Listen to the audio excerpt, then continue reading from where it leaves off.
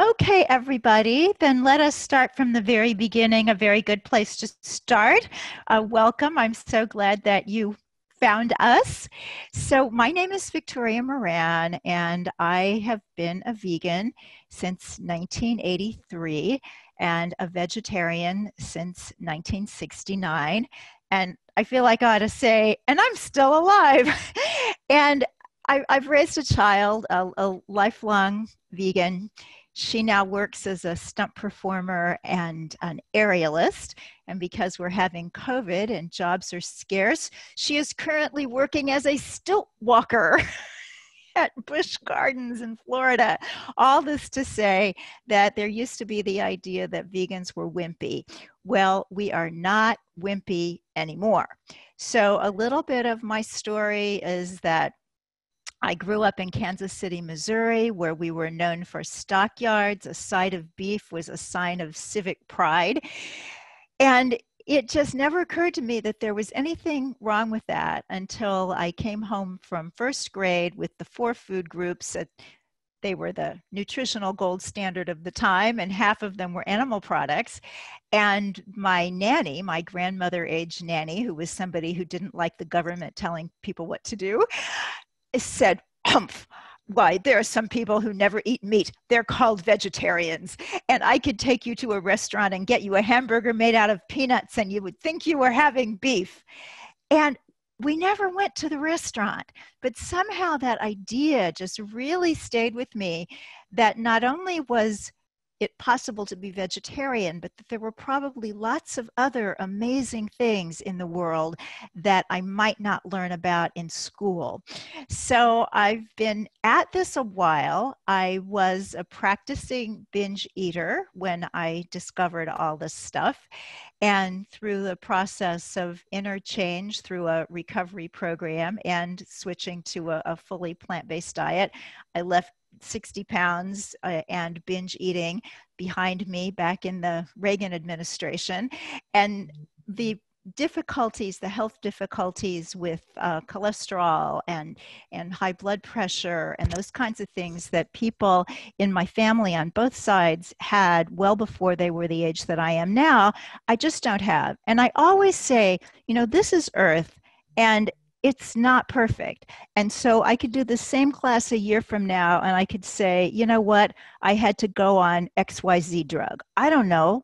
But right now, I'm not. I'm doing fine without any kind of medical supervision at the age of 70. And I think that eating in this way has a lot to do with it. But that's not why I did it. I did it because I really care about the animals.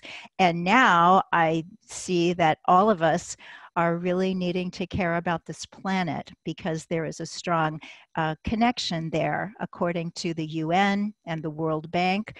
The animal agriculture industry produces more greenhouse gases than all transportation combined.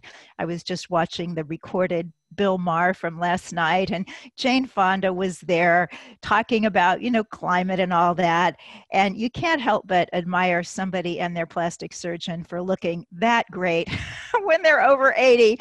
And yet she just doesn't get it that she needs to stop eating chicken and fish. A lot of people kind of hide behind chicken and fish, and we will talk about why and why I think we need to rethink that. So I'm going to go into screen share mode right now, and we'll just follow through with the PowerPoint. So all the visual learners will have something to focus on. Let's see if I'm getting this right. Looks like it. Okay. So this wonderful whale is just such a great image of what's going on. Hello? Oops. Could everybody mute, please? There's somebody talking in the background, which is always difficult for me. Thank you so much. So for the whales and for the little mice and for everybody in between, we want to be taking care of this planet. So I want to start with a little history, and then we're going to get into some health and some nutrition, and then some food, glorious food. And then I do, as I said, want to leave plenty of time in this 90 minutes for Q&A. So we are going to start by looking back. And one way to do that is to look at human anatomy. There is a discipline that one can study in colleges and universities called comparative anatomy. And that means we look at other beings who are more and less like us and determine what we need to be doing for ourselves. So these beautiful fellows are bonobo apes. The bonobos are just a magnificent culture. There's so much we could learn from them. We are very, very closely related to them by DNA and by anatomy. And they're a really interesting group. They're pacifistic, they're matriarchal, they're really cool. And like the other anthropoid apes, the bonobos are strict vegetarians. And we always read, well, chimps get some grubs and some termites and that. Sure, so does anybody who's ever been to a Labor Day picnic. But these bonobos seem to be very committed to their vegan identity because they don't seem to even go for the little bugs or anything. They eat fruits, roots, berries, seeds, bark, sprouts, and look at them. They're just fine. And our anatomy is very, very much like theirs. And this is for whether you're a Darwinian or whether you're a creationist. You don't have to believe in evolution to understand that we are very much like these creatures. And some of the ways that we're like them is that we have grinding molars. People will say to you, but we have canine teeth. These two little bitty tiny things couldn't tear apart a little squirrel. I mean, they're not killer teeth. Just because somebody decided to give them the name canine, we're not designed with our hands, with our teeth, to kill just about anybody. And we have these grinding molars for grinding the plant material. We also have ptyalin, which is a digestive enzyme in our saliva that is there to start breaking down carbohydrate and turning those starches that are hard to digest into sugars so that the body can use them. We also have a really, really, really, really, really long digestive tract. And that is so that we can process all of that plant material, all that wonderful fiber that we need through our systems, digest, keep what we need, and eliminate the rest. Now, if you look at the anatomy of a carnivore or an omnivore, it's very different. So a carnivore is, we know those are wolves and cats and creatures of that sort, little bitty short digestive tracts. So you can feed your dog and take him out for his walk half an hour later, and he's going to need to poop, because that's all the time it takes when your digestive tract is that long. And that's because even though these animals have very strong digestive acids to take care of rotting material so that they're not harmed by bacteria. I mean, the stuff my dog picks up on the street before I can get it out of his mouth utterly amazes me, almost never makes him sick. It would make us really sick. So we are designed to eat plants. And you can look at this from the comparative anatomy point of view. You can also look at it from a cultural, anthropological, and even history of religions point of view, both Eastern and Western. And I'll just start here with the Bible, because everybody is probably familiar with that. And I did hear a beep, so Parita, thank you for letting people in. So this is from the first chapter of the first book of the Hebrew Bible, or what Christians call the Old Testament. And it's when God was talking with Adam and Eve and said, I give you every plant on the face of the whole earth and every tree that has fruit with seed in it. They will be yours for food. So to me, this is utterly fascinating, and you certainly do not have to be any kind of biblical literalists to find this interesting. Whoever wrote this back in the days of antiquity saw that in some kind of idyllic idea of what life on earth was supposed to be like, it was supposed to be vegan. And what's really interesting about this is that Eden was vegan. Even the animals that are now carnivorous, in the Eden story, everybody ate plants. Now, what's interesting, if you really take this verse apart, you can see that the plants that were given for the humans were fruits and fruit-like vegetables. So things like tomatoes and peppers that have the seed in them. And I think of this as the Hawaiian vacation diet. So if anybody's ever traveled in the tropics, what do you want to eat? You know, there's avocados coming off the trees. There's guavas coming off the trees.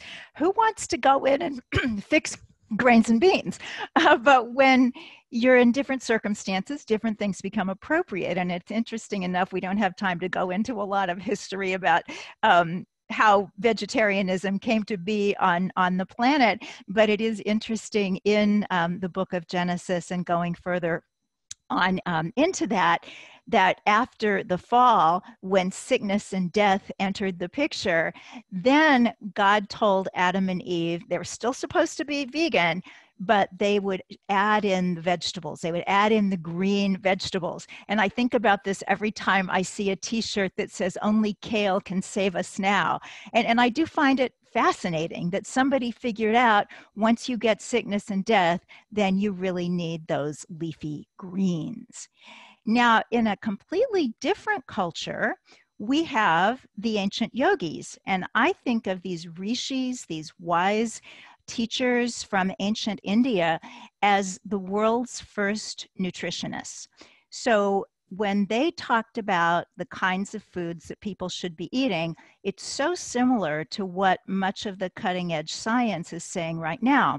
And what's fascinating about the yogis is that they came at this from 2 points of view. They came at it from an ethical point of view and from what we would think of as a nutritional point of view. So ethically, the very first moral precept in yoga is ahimsa, and that is non-harming. The idea is that if you're serious about your spiritual life and your spiritual growth, you just don't want to hurt anybody, and that is anybody of any species. And so you certainly don't want to eat them.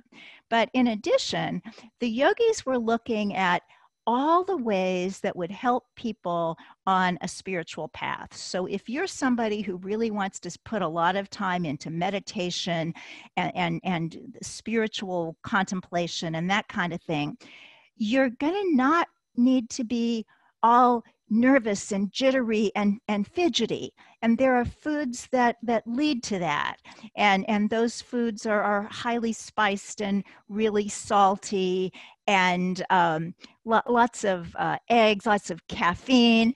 And then on the other side, you've got foods that just make you sleepy and tired and not very interested in helping others or in your own growth. And those kinds of foods are the ones that are old and stale, fermented, alcoholic beverages, aged cheeses, and certainly meat, because it's in the decomposition process by the time that you're able to eat it. So the yogis said we should be eating fruits, vegetables, whole grains, legumes, nuts and seeds, and milk from healthy cows. Now, obviously, this is a vegan lecture, so I'm not someone who is in favor of drinking milk. It's very, very difficult in the world as it is now to get anything that would be considered milk from healthy cows. There are some people in India and the US who have these kind of prototype ways for raising cows, and the babies get to stay with the mom, and the boys aren't sent off to be veal, and when the mom can't give milk anymore, she gets to stay and live. Well, that's what most people think happens for all cows. That's what happens to almost no cows.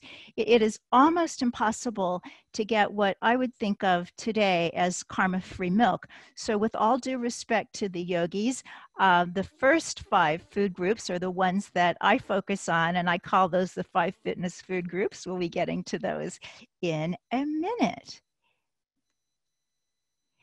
Now, in yet another way, this is going to again be Western, but we're going to be looking at somebody who's not from the religious point of view, but from the philosophical point of view, and that is Pythagoras.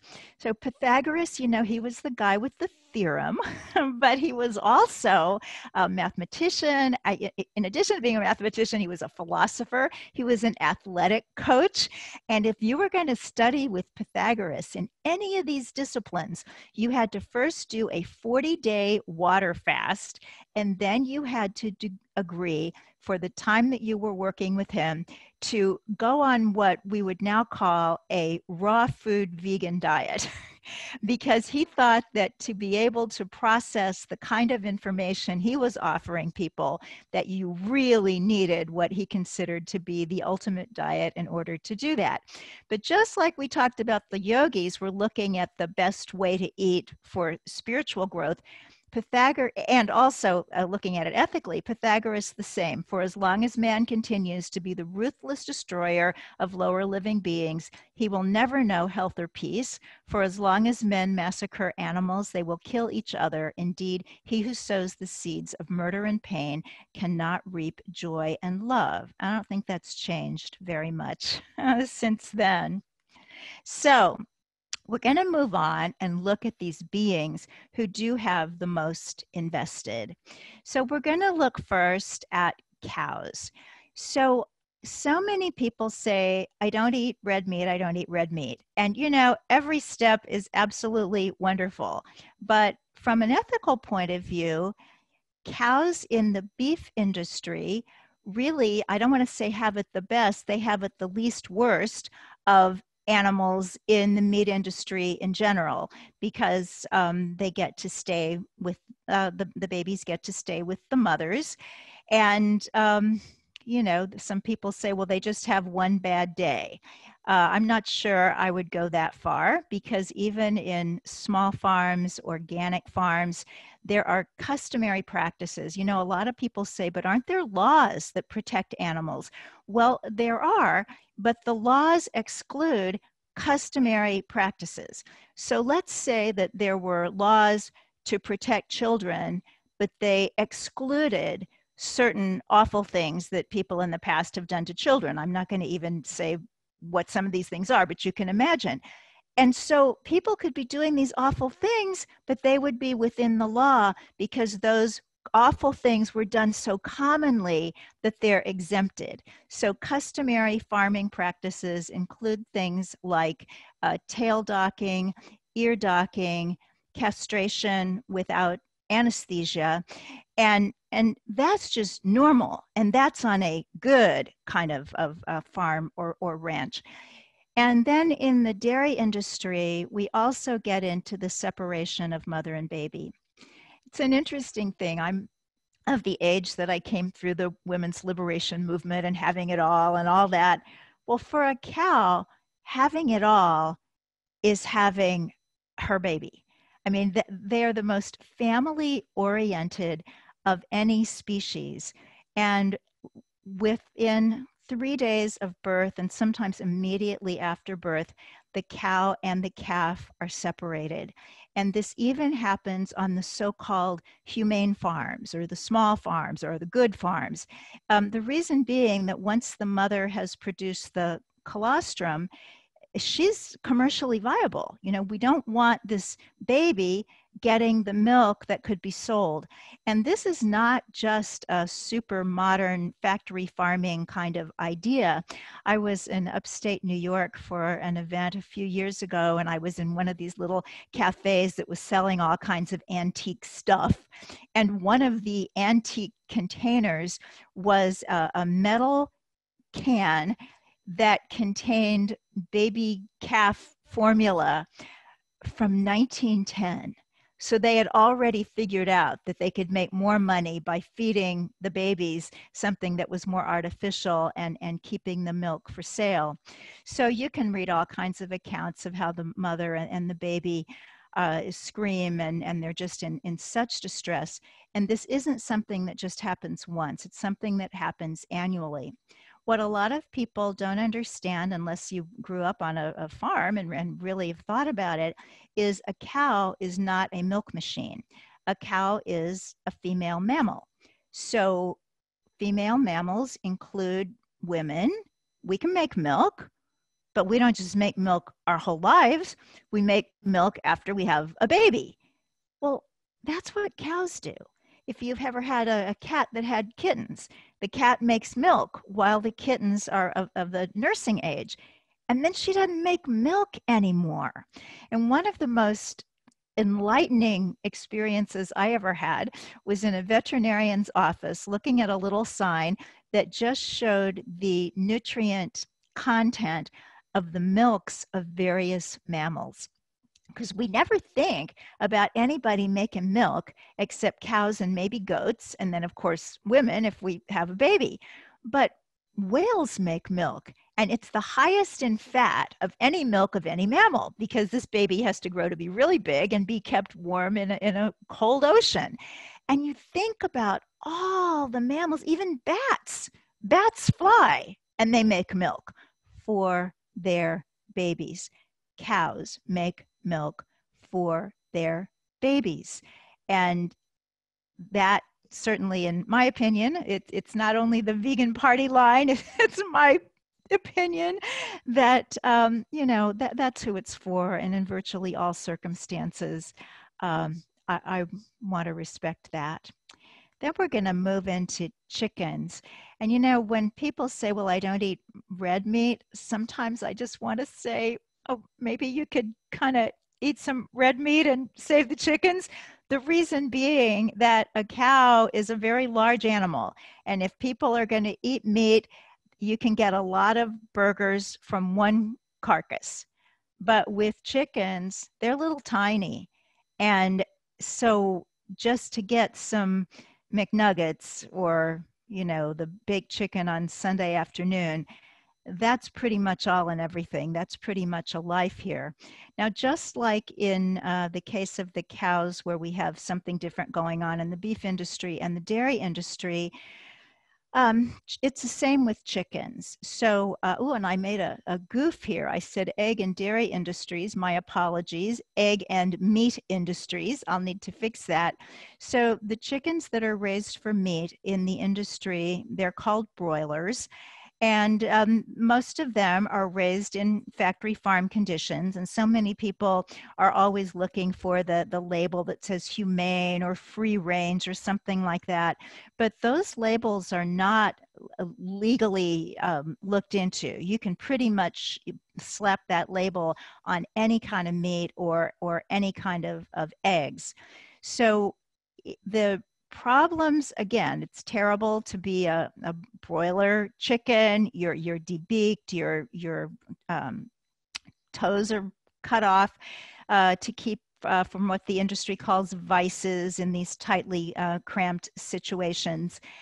You're fed in the non-organic farms lots of drugs and prophylactic antibiotics. And, that's probably a good thing as long as we're going to have this kind of farming, simply because of the danger of animal zoonotic diseases. So obviously we've got COVID going on now, which most likely came through the wild animal trade, through a bat to a pangolin, an animal that most of us had never heard of, an animal that looks like an anteater, and that was being sold in that wet market in China. But wet markets exist in the US as well. And the farms, the kinds of close proximity that these animals are in, are very, very dangerous. The Spanish flu, so-called Spanish flu of 1918 to 1920, wasn't Spanish at all. it was started on a farm in Kansas, and they're not sure if it was a chicken farm or a pork farm. They just know it was a farm in Kansas.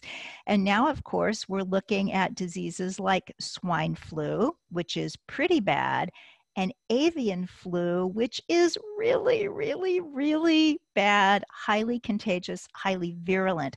If you're interested in this topic, there's a book by Michael Greger, Greger, MD, called How to Survive a Pandemic. He was on my podcast, Main Street Vegan. You can check that out and just look there in the archives. I think it was about maybe 8 weeks ago that he was on talking about how to survive a pandemic. But in the case of the chickens themselves, the first horrible thing that happens in the egg industry is that at hatching, you get separated by sex, and there are actually people, their job is called sexer, and they look to see if it's a boy chick or a girl chick.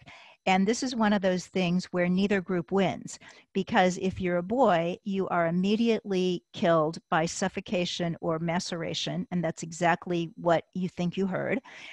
And that's instantly. It's like, hello, world, I just hatched. Well, no, you're not. That's the end of you, because you have no value in the egg industry. And yet, the little girls are going to be into this life that is absolute hell. And people always want to talk about, but you know, my neighbor up the road, and she's so good to her chickens, and when they can't lay anymore, they're just pets. And you know, that's fine, except those chickens come from the very same places that the factory farm chickens come from. It's all this industry that's tied together. So I choose, for that reason, not to consume chickens or eggs. Now to move on to fishes. And I do like to say fishes instead of fish, because we have this idea that these creatures, simply because they live in the water, aren't individuals. They're just fish, like we're just people, like some vast mass that doesn't have personal interests. We've also been fed a lot of ideas about fishes that are simply untrue. There is well, your goldfish doesn't really need any stimulation because every 3 seconds he thinks everything is new. That's not true. These guys are fully functioning adults in their own species, designed to live in their environment and have the experiences that they are having. There is a book by an ethologist, that's an animal behaviorist. His name is Jonathan Balcombe, Balcombe, and it's called What a Fish Knows. And I have to tell you, that is the most fascinating read. There's so much going on with these beings. One of the stories that I really liked the most, because science has been looking a lot at fish lately, is some of the species of ocean fish they start businesses, and they do grooming of other fishes, because I guess they get little, nasty things on them. And so certain kinds of fish can suck those off. And what they have seen is that the fishes that are really good at their job, that don't nip too close and do a good job of it, they get more business. The other fish say, no, go to that guy. He's really good at grooming. It's kind of like how we'd recommend a hairdresser. And so all this is going on. And in addition to what's happening to the fishes themselves, there is the whole ocean environment and the absolute horror that, according to most researchers who study this sort of thing, if current fishing habits continue, there will be no fishes in the sea by the year 2040. So just think about that. In the first time in all of history, no fishes in the sea. There's also a very scary prediction from scientists that there will soon be more plastic by weight in the sea than fishes. This is absolutely horrifying. And so many people think, but fish is good for you. It's not. It is the most toxic food that you can eat. If anybody has been pregnant in recent years, your doctor probably gave you a limit of how much fish that you can eat because of the amount of mercury and arsenic and other toxins that get into these little creatures.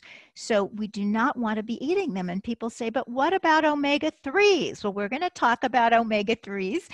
You can get the omega-3 ALA from food, from flax seeds, chia seeds, walnuts, hemp seeds, soy products, and then you can get the fully formed EPA, DHA fatty acids in a supplement derived from algae. So you don't need fish, you don't need fish oil capsules. There's also this idea, but I only eat wild salmon. It's very difficult to get wild salmon because the fish farms are actually roped off in the oceans. They're not like fish farms over on somebody's back lot. They're in the ocean. And the farmed fish and farmed fishing, oh my God, it's a terrible, terrible situation, not just for salmon as in the ocean. Some of the others are in other even worse places, indoors, filthy, disease-ridden, lots of antibiotics being given to the fishes. But these salmon that are out there in the ocean, in the farms and not on the farms, they get together, they interbreed. So people who think they're having this wild fish are not necessarily having that. There was a documentary about that, and it was an interesting made up word that I will either think of by the end of this talk, or I will put it in a newsletter. I'm just going to go down here and show you. If you don't get the Main Street Vegan newsletter and blog, here's how you can get it. You text 55444 in your phone, and then when it answers back, you put in the code vegan. Your message is vegan, and then they'll ask you for your email. That'll get you on the list. You'll get this free Your Little Immuno Guide plus soul calming tips, and also in the very next newsletter, I will recommend that film. Yeah, it's something like Finalicious or something, but that's not it. That's not even close. So anyway, that's how you can get on the newsletter, or you can just write to me and we'll figure it out. Okay, moving on. Nutrition and health with plant foods. We've talked about how our food choices affect those who wind up on our plates.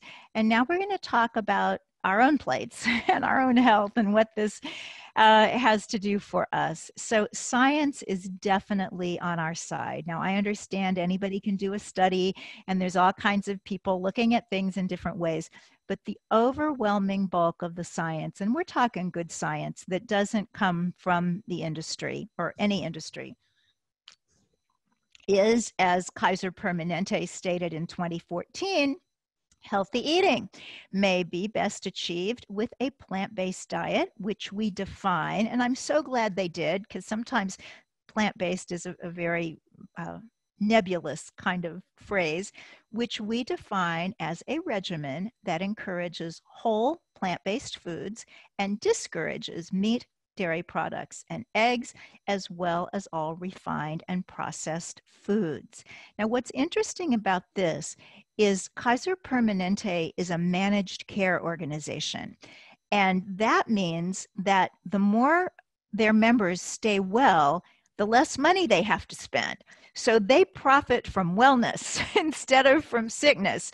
So they are in the business of keeping people well. And it's fascinating that they went so far as to say this. However, this is not some kind of brand new thing that we just came up with 8 or 9 years ago.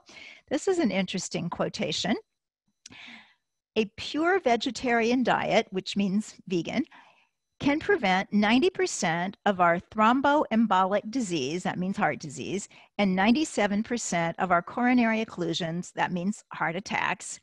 And this was the Journal of the American Medical Association, January 1961. I mean, that was almost the 50s. That that was another age. And yet people who really looked into this got it. And I am hearing beeps that people are joining in, people who had been given the wrong link. So please know, everybody, that the whole class is being recorded, and so you can be in touch with Jamie at her email is media@mainstreetvegan.net, and just let her know that you need the recording. And anybody who's listening, of course, can have the recording as well. Just please know that this is my copyrighted stuff, so I don't think anybody would use it as their own, but need to say that. Okay, let's move forward. So a whole food, plant-based diet has been shown and documented, and we know that it can play a role in preventing or treating, and actually, I didn't say reversing because we don't know, for example, Alzheimer's. We do not know that a diet can do anything to reverse Alzheimer's. However, it can do a lot to prevent it, possibly slow it.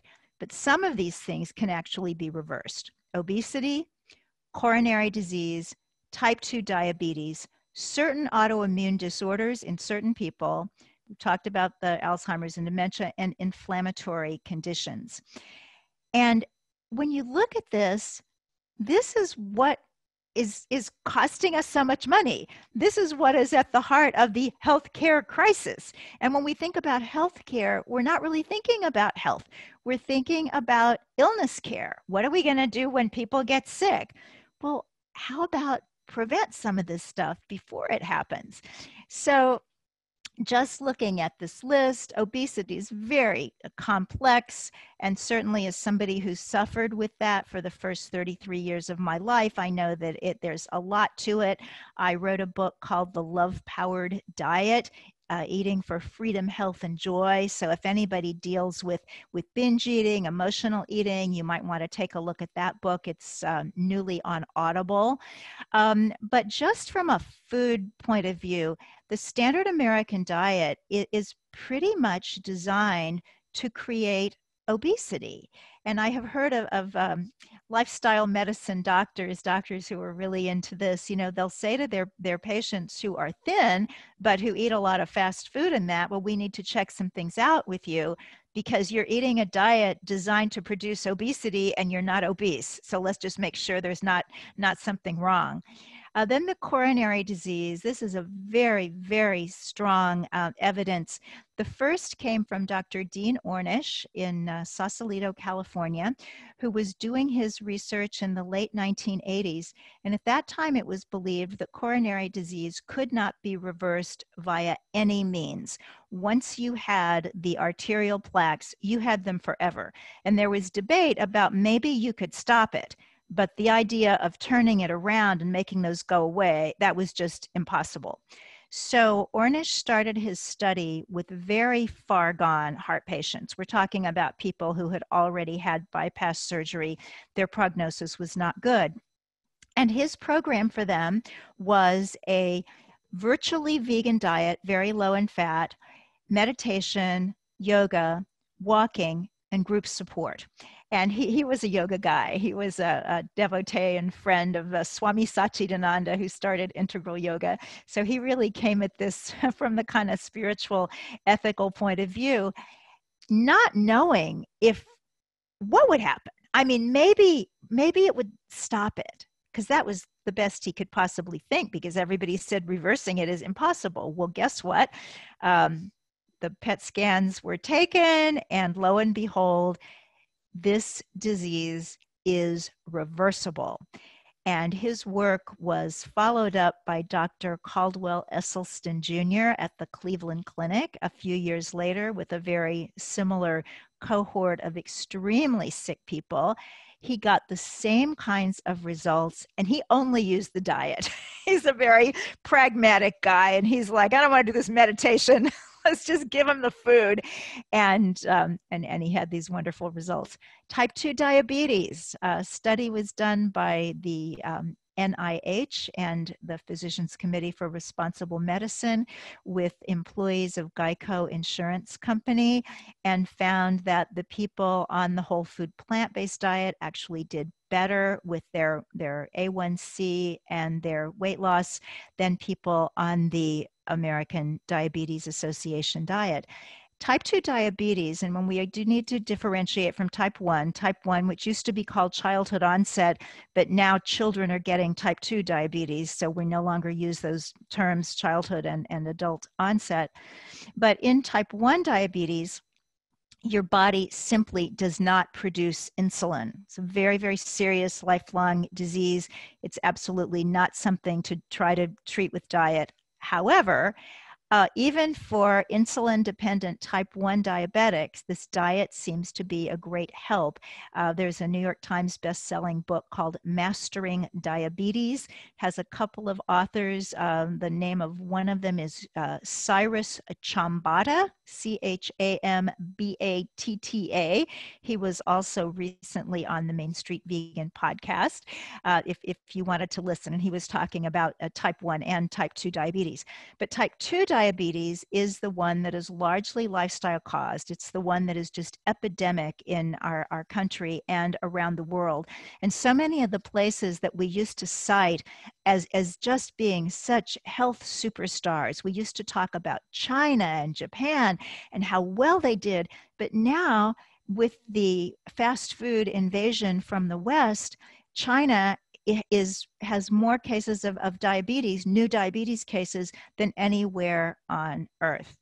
So again, type 2 diabetes, and yes, on this kind of diet, even diabetics can eat fruit, they can eat whole grains, they can eat beans.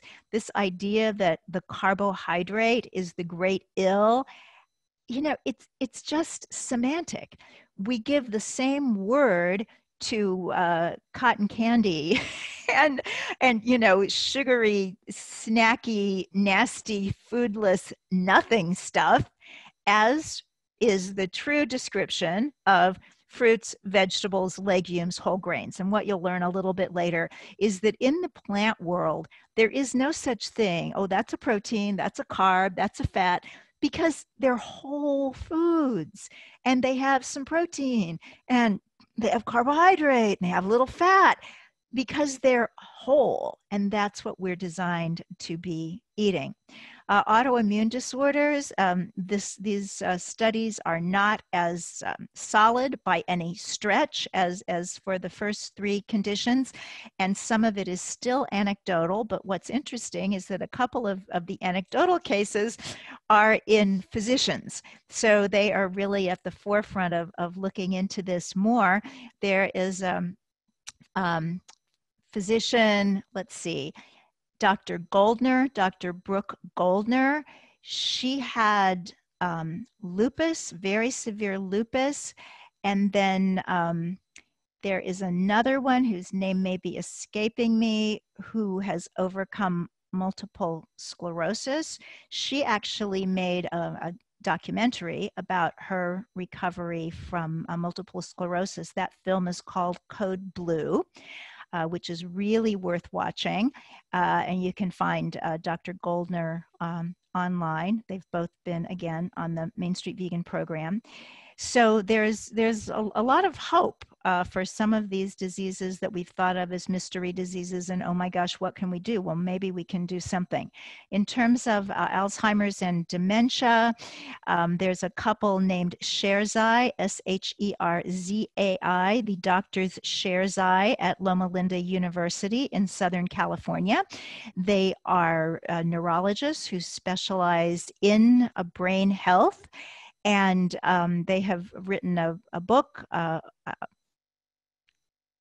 Again, there's so much information out there. It's so hard to have all of it at the tips of my fingers. But just look up Sherzai, Sherzai. You'll find their book. You'll find their website. And wonderful information about taking care of the brain. And then various inflammatory conditions. And again, not as much specific research, but things like ulcers, colitis, arthritis, osteoarthritis, because we would include rheumatoid arthritis as an autoimmune disorder. But there seems to be a lot of promise for these conditions as well. And before we move on, I just want to talk about the food, because everybody loves to know about the food. So these are just typical plant-based meals. So this is some chili and a green salad. You see all those wonderful little green greeneries under there, topped with quinoa, and then a little piece of avocado toast, which I guess the chic food of the era. This is avocado toast on some gluten-free bread, but if you're not gluten sensitive, you could have it on some good wheat bread too. So, speaking of food, what do vegans eat? Well, you know, we eat pretty much what those yogis said to eat back in the day. But I have added to the 5 fitness groups a little plus there, is limited amounts of processed foods for convenience, comfort, and familiarity. So it's a very interesting coalition that the vegetarian vegan world is these days, because there are many ways to do it. You can do this just super healthy by the book, or you can go to Burger King and have an Impossible Whopper. You can go to White Castle. You can go to Dunkin' and get these plant-based meat products. Now, some people get all very holier than thou about that and say, well, I don't want to eat anything that looks like meat. Well, fine, then don't eat it. But for all those people out there who've been eating 2 burgers a day for the past 15 years, you know, we're not going to say to them, here, have some kale. So it's a wonderful thing, I think, that Beyond Meat and all the non-dairy milk companies, Miyoko's cheese, Treeline cheese, some of these amazing companies. Miyoko just won a big legal battle out in California to be able to call her cheese, because it's absolutely cheese. But there was some kind of thing that dairy farmers had on the books in California that unless it was made from dairy milk, you couldn't call it cheese. Well, Miyoko won. So these foods exist, and they're very different in terms of how processed they are. You know, you can just make a field trip going to Whole Foods and reading labels. And some of these are like, you know, isolated soy protein, and some of this stuff you might not want to be getting so much into. Some of the oils that they use, you know, aren't the best. Then you look at some other brands and, oh my gosh, they're pure as the driven snow. They're just like what you'd fix in your own kitchen. But on a busy night, it's kind of nice to just be able to pull something out of the freezer and have that, especially if you have kids or whatever. So I'm not going to judge anybody for their food choices that don't hurt anybody else. So this breakfast is kind of a mix. This was in London, and so I'm not sure what brand this thing that looks like meat is, but it's some kind of veggie meat, sourdough toast, another wonderful little salad, and some avocado, and some cooked greens and tomatoes. Okay, so now let's have breakfast. This is a crunchy granola sweet. I'm from the era when granola came onto the scene, and it's usually pretty fatty, but you can get some Engine 2 granola from Rip Esselstyn. He's written a lot of great books. If you just Google Engine 2, he was a firefighter and realized that so many of his young colleagues had off the charts cholesterol, and they were not going to live to raise their families. And so he got the whole firehouse there in Austin to start eating this way, and they had such great results. So here's another breakfast. I love England, so you'll see lots of foods from London here. You know, the English breakfast, they like to, you know, cook things, and the grilled tomatoes and the vegetables.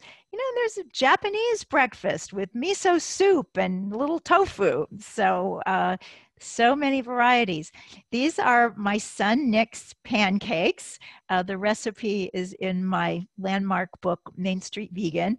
Really easy. Every holiday, Nick comes over and makes the pancakes. It's just kind of a thing.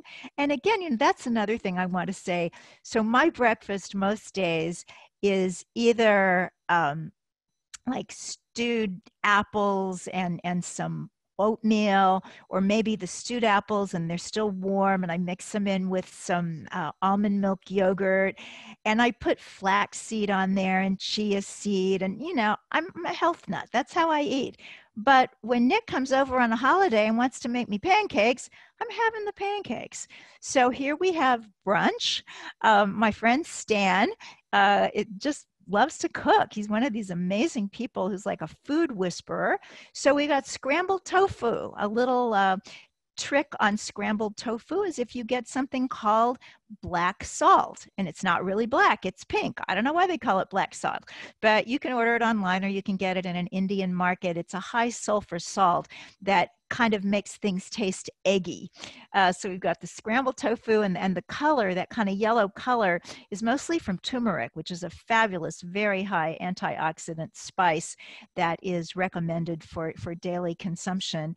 And then we have a couple of loaves of Irish soda bread, gluten-free and regular, a nice fruit salad, some little crudités.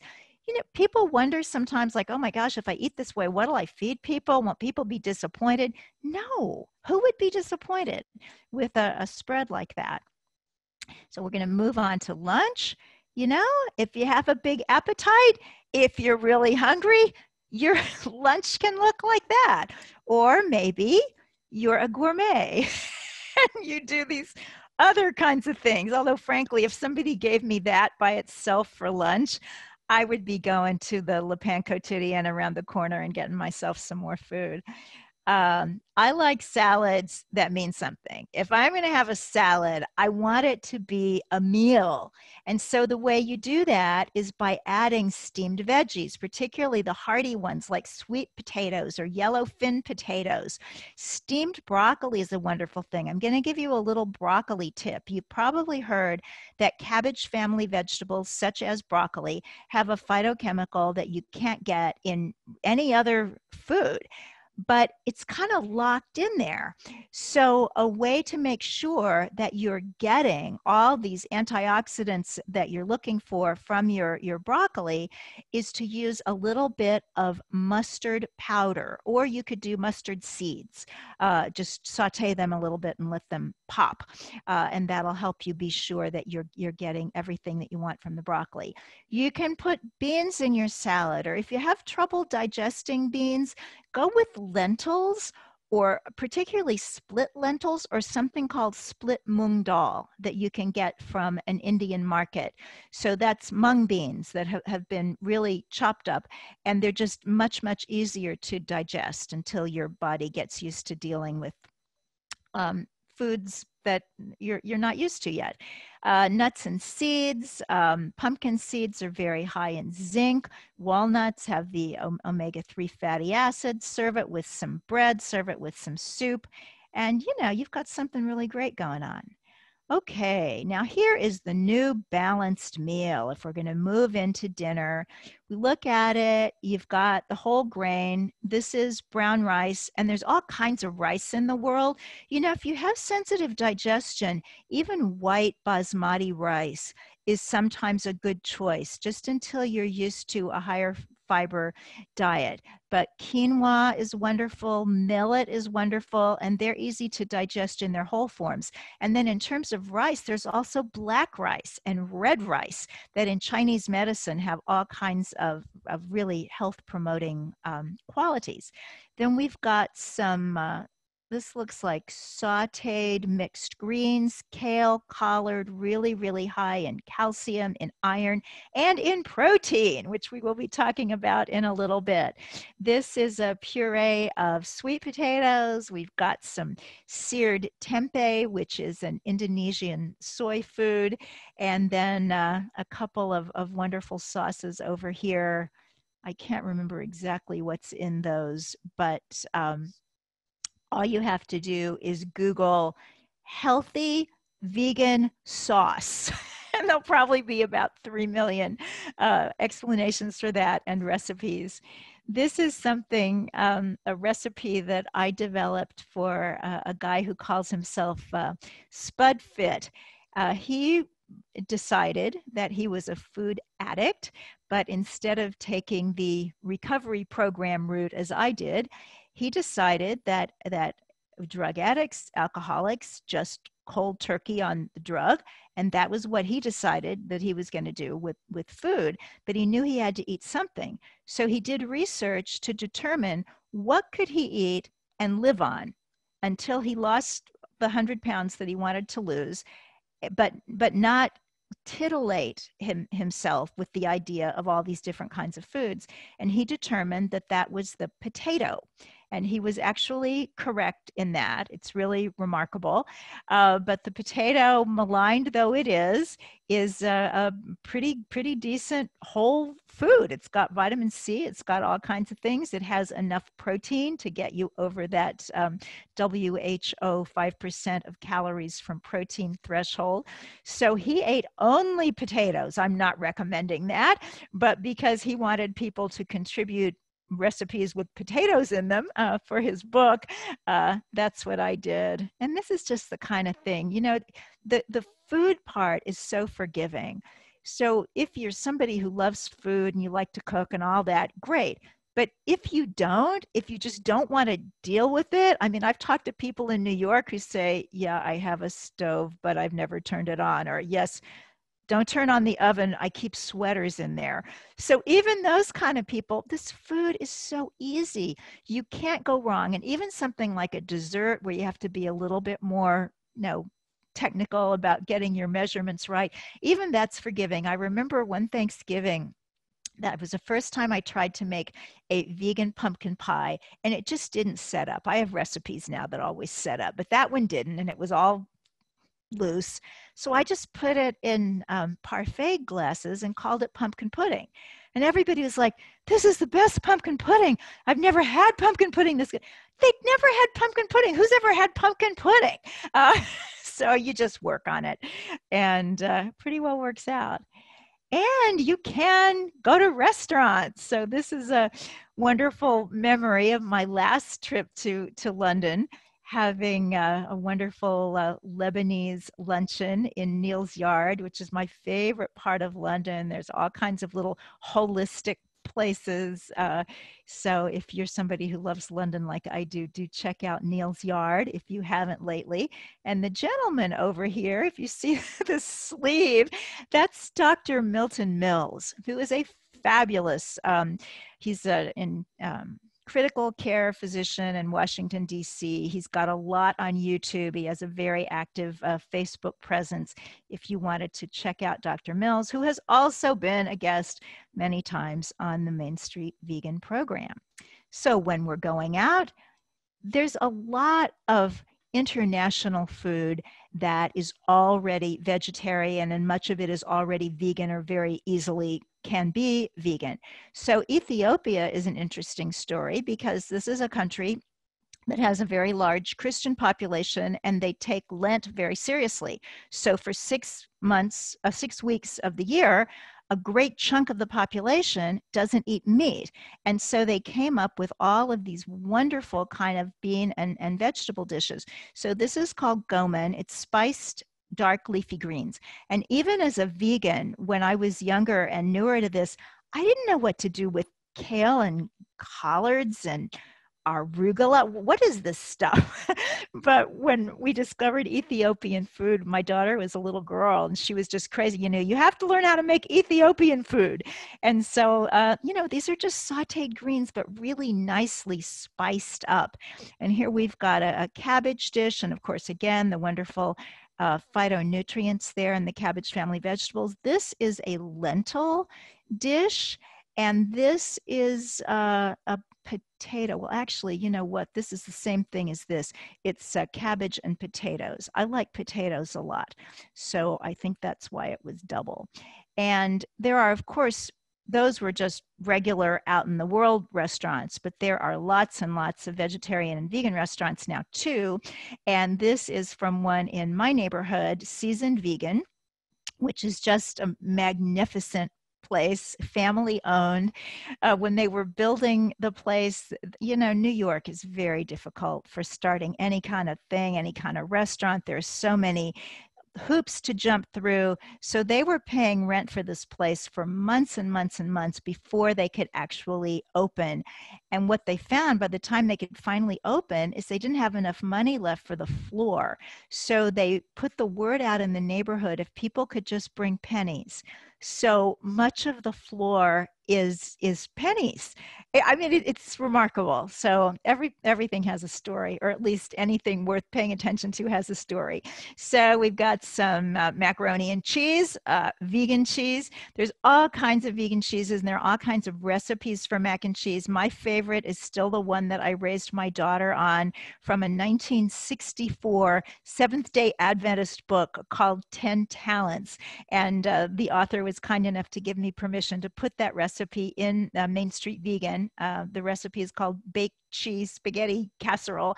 But I just want to do a shout out to Seventh-day Adventists for a moment, that this is one of the few Protestant religions that actually recommends vegetarianism or ideally veganism for its adherents. It's not required, but because of that, when you look at Adventists as a whole, about half of them eat meat, although they don't eat as much meat as the general population. And of the half that don't eat meat, about 2/3 of those people are lacto-ovo vegetarians who consume eggs and milk. And again, there are some people who are only lacto-vegetarians and they don't eat eggs, but generally we're going to lump them together. And then the vegans who only eat plant food. So this is a very popular group for studies, for medical studies and health studies, because otherwise they live very much alike. They don't drink, they don't smoke, they have strong family units. They are very big on resting on the Sabbath. So they have 24 hours of every week when they really, truly rest. So all that's going with them. So we're going to see some health benefits just from that. So to look at the diet, it's only going to be whether they're eating meat, whether they're eating some animal products, or whether they're eating all plants. And generally speaking, you can look these studies up. Adventist 2 studies, a great big one. And we find that the more plants, the better. And in terms of just body mass index, they found that only the vegans were in the room that they were looking at that they considered healthiest. And again, I know there's a lot about that not everybody's supposed to be thin. I get that. But generally speaking, the things that are harming people and making people sick are much less in the vegan populations. And this is this is interesting. They make crawfish out of burdock root. So if people say, but it's all soy and it's all processed, it's like, you know what? Some of it's just roots spiced up. So if you're in New York, or if you live in New York, Seasoned Vegan is fabulous. Right now, of course, it's only carry out, but the revival of the restaurant will come. So, and just a little shout out to dessert. This is from my friend Chef Fran Costigan. She has a beautiful book called Vegan Chocolate that I highly recommend if you like chocolate and that kind of thing. And it's just to say that because you make this choice, it doesn't mean that you have to become some sort of ascetic. Now, when I made this choice back in 1983, yeah, it was a little more like that because we didn't know how to do this stuff. I mean, we would try to make like banana bread and it would be 1/2 inch high and weigh 5 pounds. I mean, we just didn't get it.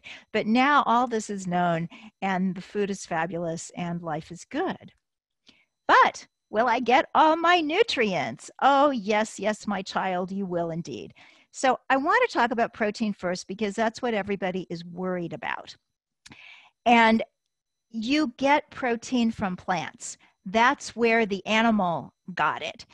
So just because we've been fed this line that protein is an animal thing, it is not. It is a life thing. To be alive as a plant or animal, you need protein for your structure. So this meal that you're looking at is extremely high in protein. So we've got all these black beans. So beans are very high in concentrated protein. But then we have the greens. Now, we don't think of greens as a protein food, and yet per calorie, dark leafy greens have more protein than beef. Now, admittedly, they don't have a lot of calories, but you've heard of raw food people. Maybe you know some raw foodists, and greens are their primary source of protein, and many of them do very, very well. Then we've got some quinoa over here, which is a grain that is, of course, mostly carbohydrate, but it has more protein than most grains, and interestingly enough, it has all of the amino acids.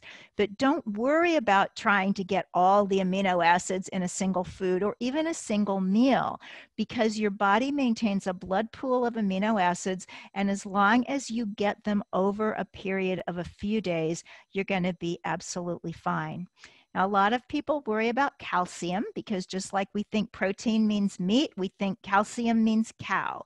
It does not. The cow got her calcium from all of that grass that she ate, and we can get it from leafy greens, great big salads, large portions of cooked greens. This is where the calcium lives.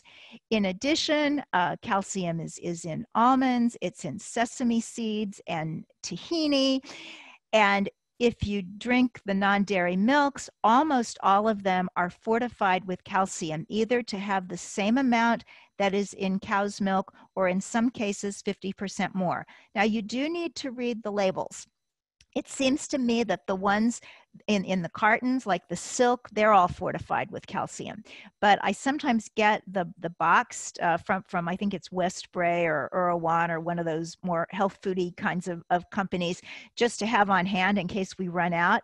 And I noticed that those are not calcium fortified. So just be sure if you're looking to get your calcium from the non-dairy milk that you look there. And also I've found that at least the Kite Hill yogurt, the kind of non-dairy yogurt that I like, is not calcium fortified. So I don't look to that particular food as a source of calcium.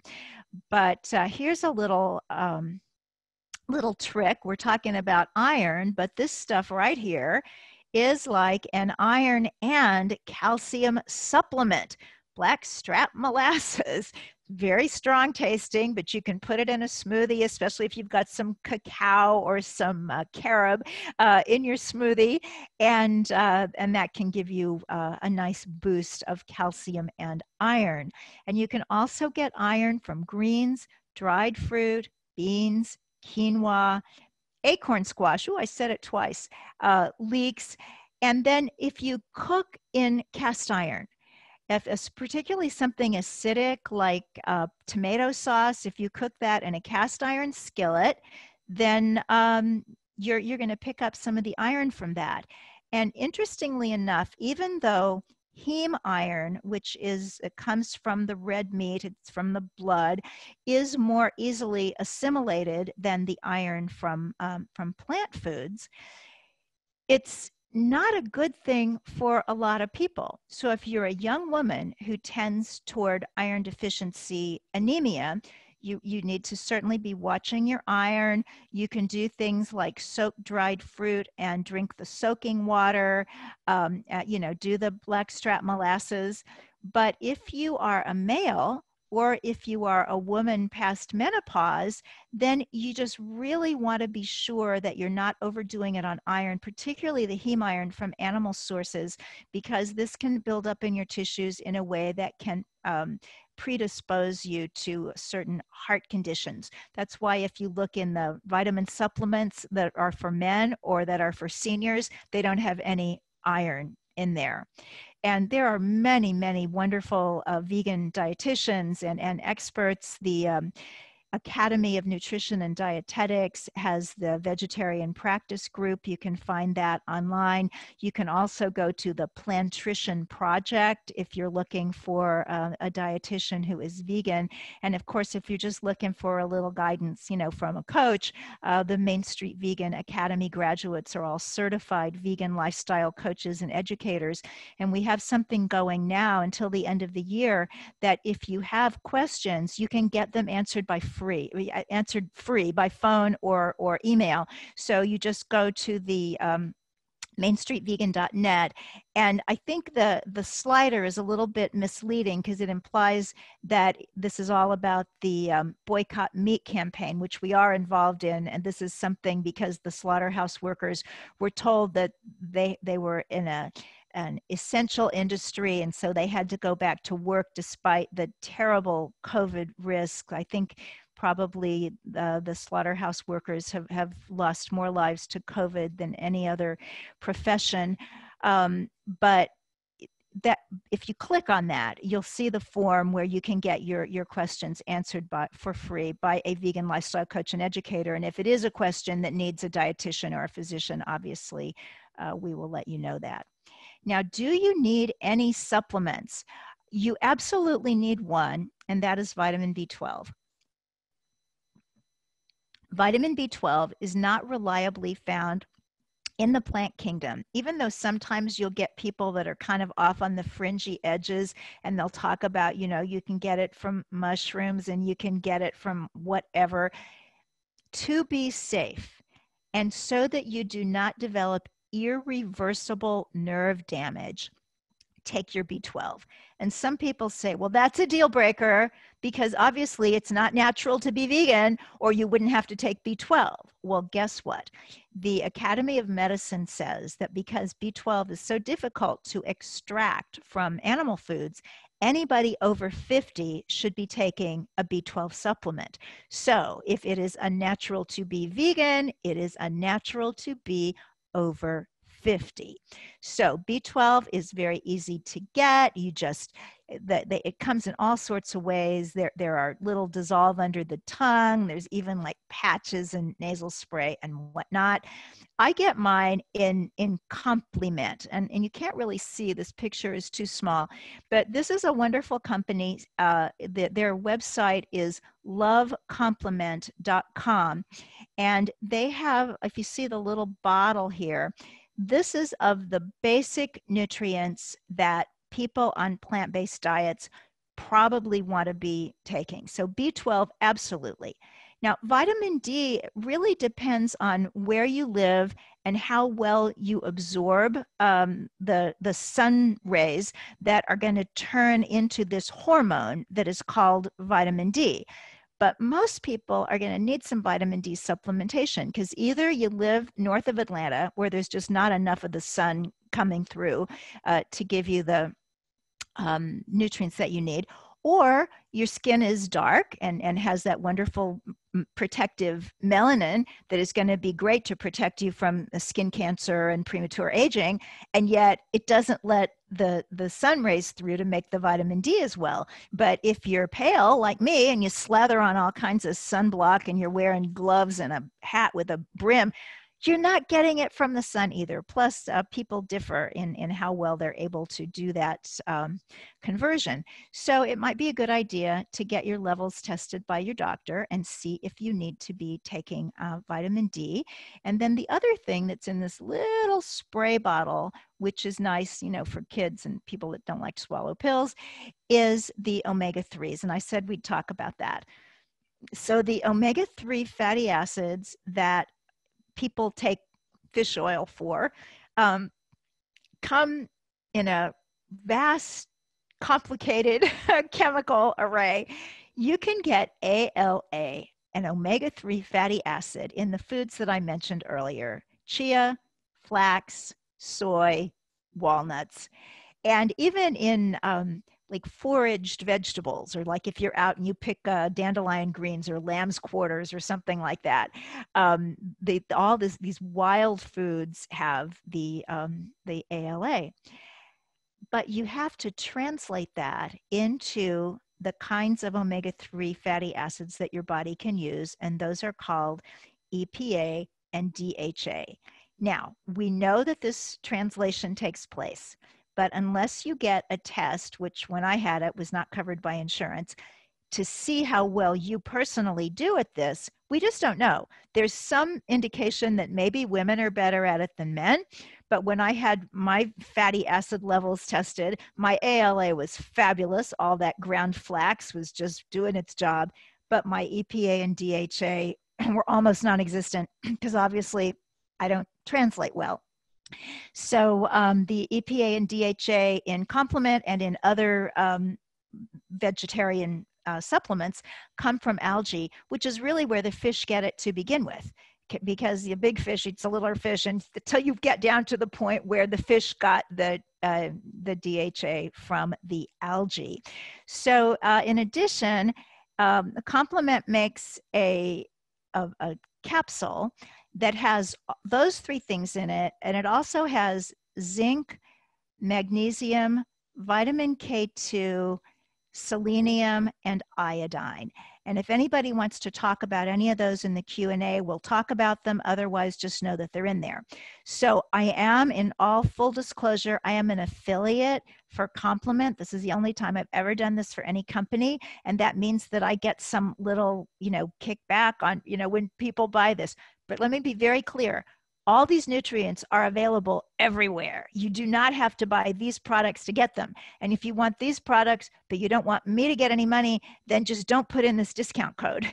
The discount code Main Street Vegan plus with the plus sign in all caps will get you, I think it's 10% off. I'm not really sure, but it's some kind of a discount at lovecomplement.com, or just, go to the GNC or wherever you go and look for vegetarian capsule. That means it's not made from gelatin, the hooves and the horns of animals who didn't want to die to be a vitamin supplement, or wherever else online. There are some very good brands. Pure is a really good brand. Country Life is a good brand. There are lots of excellent brands of supplements. Resources abound. So this is my signature book, Main Street Vegan. I love this picture. One of my readers sent it to me with all the little post-it notes in it. This book came out in 2012. So all of the philosophical and the scientific stuff is just solid, but so many advances have happened with the food. Oh my goodness, that stuff is it should be updated, except they just printed 30,000 new copies. So I don't know when that's going to happen. There's also a sidebar there where I'm talking about people of color in the vegan movement and how, there aren't so many, but there are some. But now the most rapidly growing group of vegans is African American women. So it's very, very cool to see so many people joining in to this good life and good work. So again, to be on my list, text 55444, and the word you put in is vegan, and that will get you on the list. And you'll also get this little ebook that we originally put together in the spring, and we've actually updated it twice since then because so many things, about COVID and immunity and all of that have changed. And I just want to let you know before we go into Q&A that I am doing a retreat next weekend, Saturday and Sunday. I think we're going from 10:30 to 4:30, but I'll bet anything we kind of hang around and talk till 5. Ayurveda is a beautiful, beautiful healing system that grew up alongside yoga. And it has a secret for doing well in your later years that nobody else knows about. It's absolutely stunning. So I'm so excited to be offering this information, but also a wonderful staycation, wonderful 2 days of really a lot of self-care. You'll be getting an ebook before the fact if you choose to be part of this program. And in the ebook, there are recipes, so we can kind of be eating the same sort of Ayurvedic themed meals, even though we're not together. We'll be on Zoom everywhere. And you do get a 20% discount with the code SUB, that's for subscriber, to the Main Street Vegan newsletter. And I'm just assuming you're going to be a subscriber. So, use the code, whatever, it's yours. But we're going to have so much fun next week. And again, if you have any questions on that, just email Jamie at media@mainstreetvegan.net. And now on to the grand adventure. And it really is. I mean, I am so grateful that I discovered this when I did, but it's never too late. I was doing a talk at a library in New Jersey last year, and a woman probably in her 50s and a woman probably in her early 80s were there, and it was a mother and daughter. And the mother, the 80-year-old, had gone vegan first and then convinced the daughter to do that. So that's cool. So I see I have misspelled Gandhi. Oh my goodness, that's what I get for copying and pasting. But the great soul said, I hold that the more helpless a creature, the more entitled it is to protection by man from the cruelty of man. Ellen Page, why are vegans made fun of? While the inhumane factory farming process regards animals and the natural world merely as commodities to be exploited for profit. And Alice Walker, wonderful novelist of The Color Purple, the animals of the world exist for their own reasons. They were not made for humans any more than Black people were made for whites or women for men. So, there are officially 3 minutes for questions, but because we got a late start, I'm happy to go till quarter till. And again, this is all being recorded, so if you want to hear all of that Q&A, but you can't stay for it, then just ask Jamie for the recording.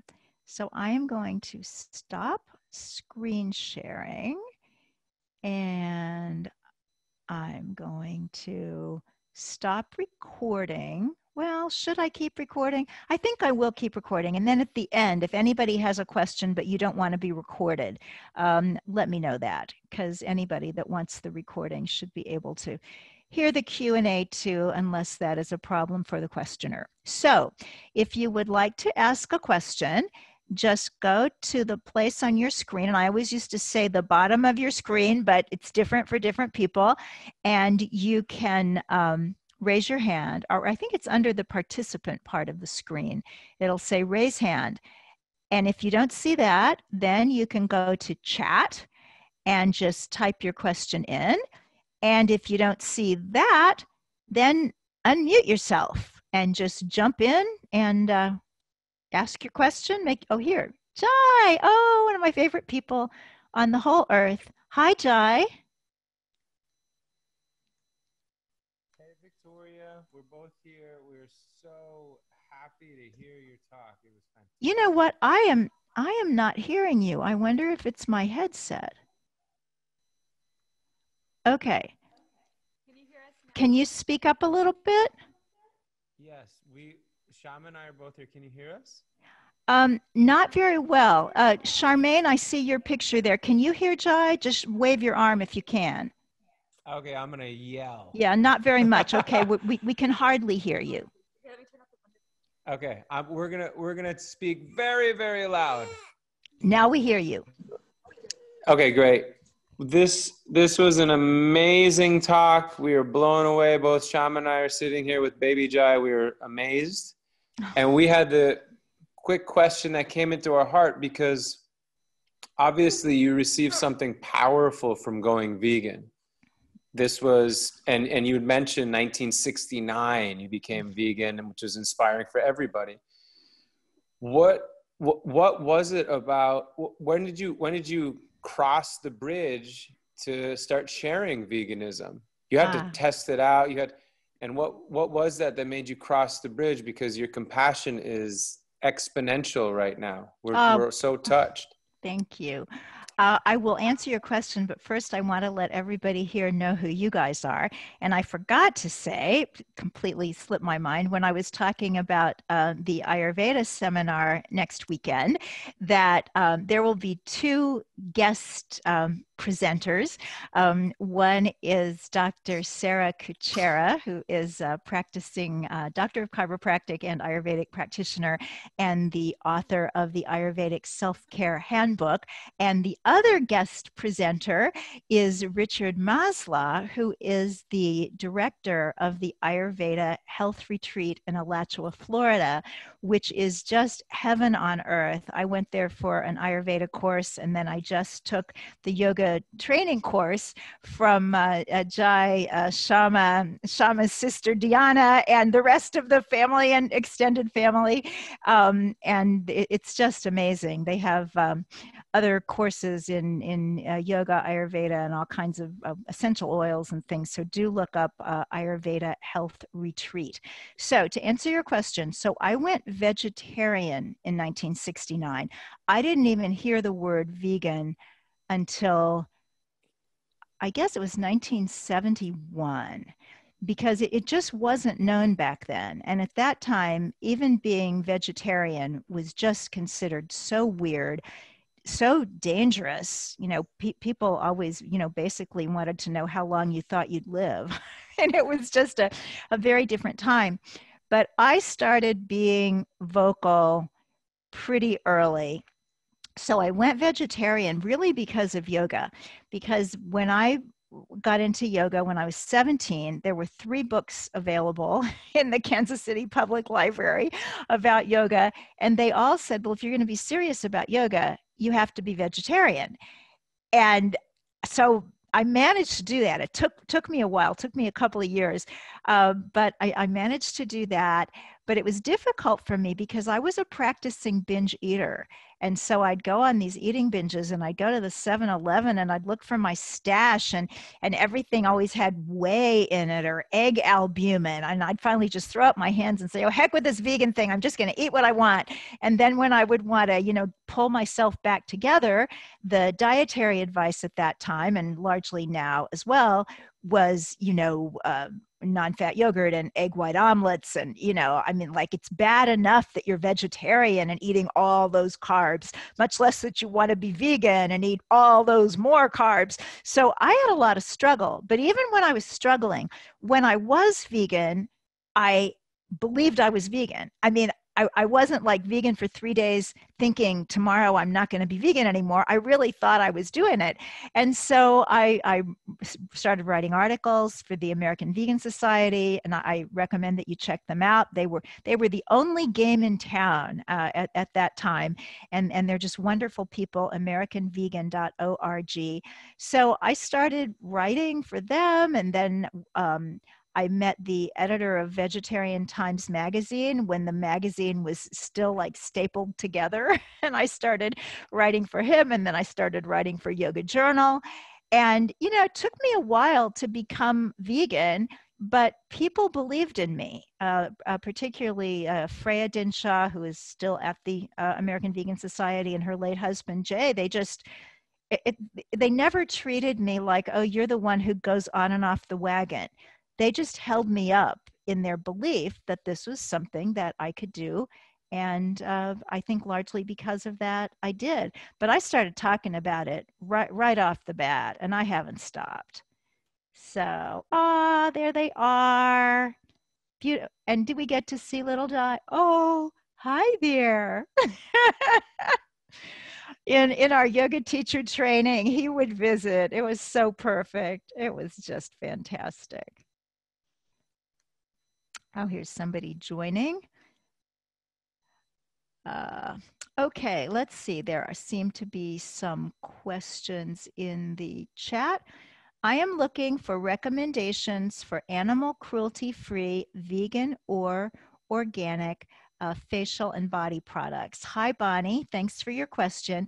Yeah, this is a whole other part to this thing, because it's one thing to have this wonderful, humane kitchen, but then we have the other parts of our homes. So yeah, in terms of the cruelty-free, it's gotten very, very easy in the non-testing part, at least, to find wonderful products, whether you're looking for body care or color cosmetics. That you can go to leapingbunny.org, or you can go to PETA.org, and they have all the listings of companies. But some of the big companies that are just easy to find, like Aveda is one, and ELF, ELF, Eyes, Lips, and Face. They're nice and low cost. Physicians Formula has stopped testing. Wet and Wild uh, in the drugstores no longer test. And then there are wonderful upscale companies like Neal's Yard Remedies that I mentioned, like Dr. Hauschka. So yeah, just go to Leaping Bunny or to PETA. You can get the whole list. And then if you're also interested in non-toxic products, which is a really good thing to be interested in, you can go to the Environmental Working Group, ewg.org, and look at their listings of the less toxic products. And what's interesting is that generally speaking, if it's cruelty-free, it's going to be non-toxic and vice versa. Not necessarily, but pretty close. Also, many vegans consider honey non-vegan. When I became vegan, that was left up to personal conscience. So I just, don't get into that. I mean, we could talk about it privately, or you can read about it. But if honey is not something that you want to be purchasing, then that's in a few products. There's occasionally there's going to be some lanolin, which comes from sheep's wool, and people are like, well, what's wrong with wool? That's like getting a haircut. Unfortunately, it's not, because the shearers are paid by volume. It's very horrifying for the sheep. It's done very, very quickly, very cruelly. Sheep in Australia, where most of the wool comes from, are subject to this awful practice called museling, where the skin on their little backsides is just sliced away so that it will heal with a scar, and no wool will grow there, so that they won't be infested with a kind of fly that is a problem to the industry.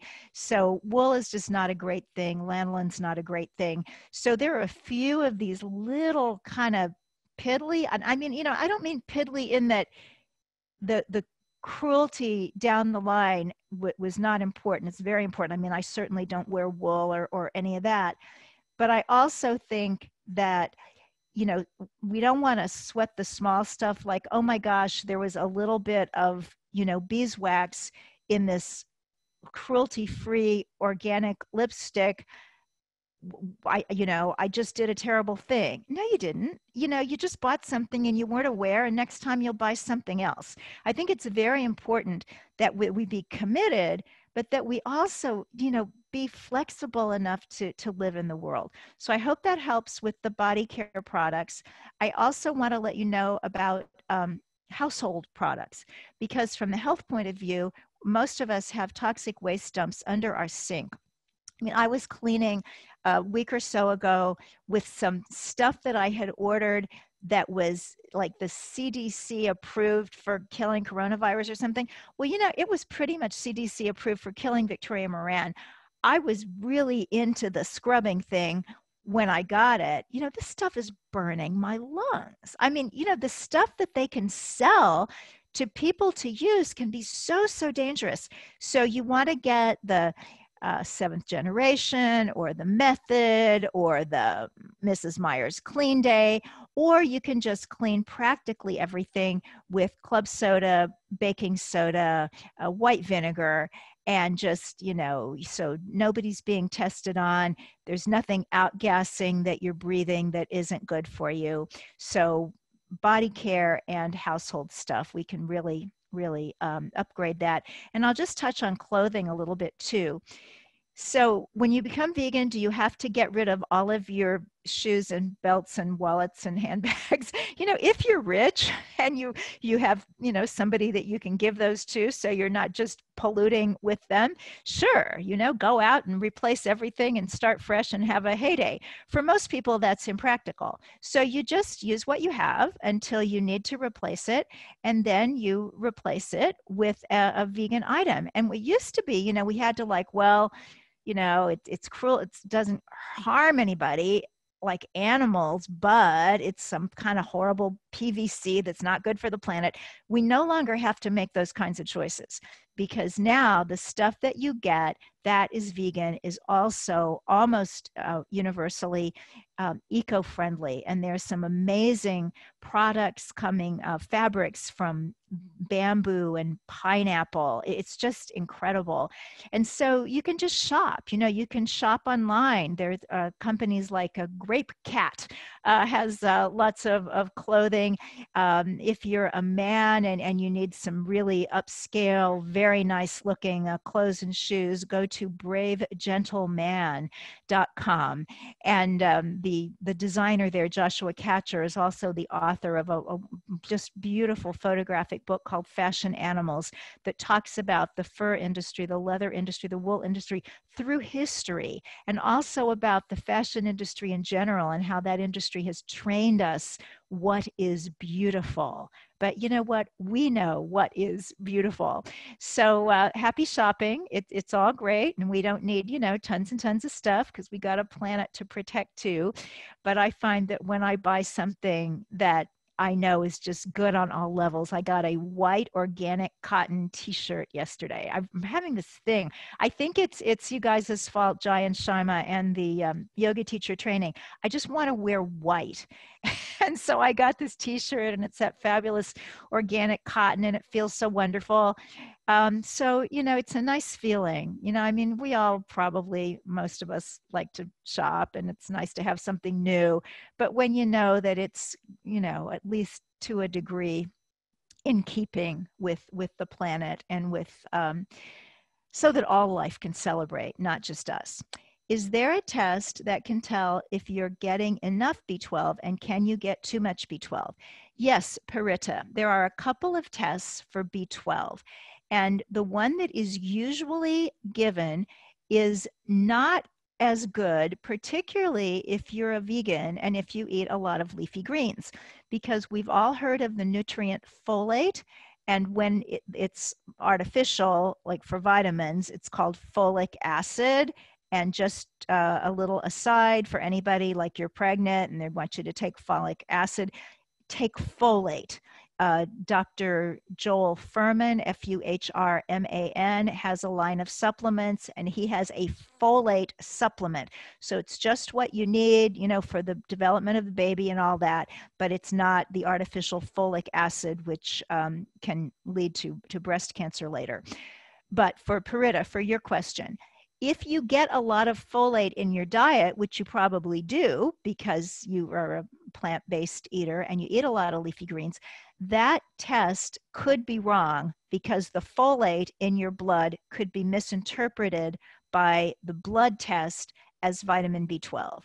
So you need to ask your doctor for the urine test. And I believe the letters for that are MMA, which are obviously the same letters as mixed martial arts. So maybe that's not quite right. But I actually do think it's the MMA test. Anyway, it's a urine test for B12.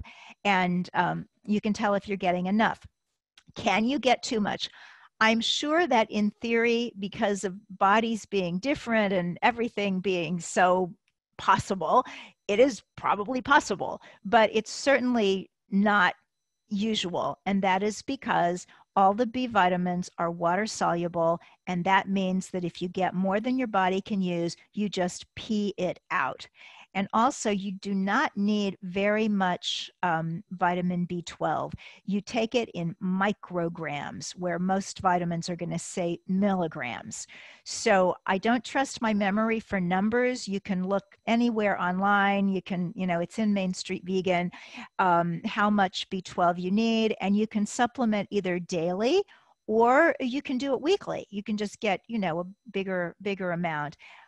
If you're somebody who doesn't want to have to think of something like that every single day. Let's see if there are other questions. Okay, I don't see anything in the chat. And I don't see any hands up. Okay, so it is exactly 12:45. How did we get that perfect? So thank you so much, everybody, for being here. Please be in touch if you have any other questions. I am here to help you and to help make this world kinder, saner, more sustainable, healthier, and all that good stuff. So thanks to everybody for being here. I hope I see some of you at the Ayurveda weekend next week, although since that's about aging, probably if you're under like 45, you won't want to come. We'll have to do another one. That's for everybody. Okay, all, take good care. Be well. Bye.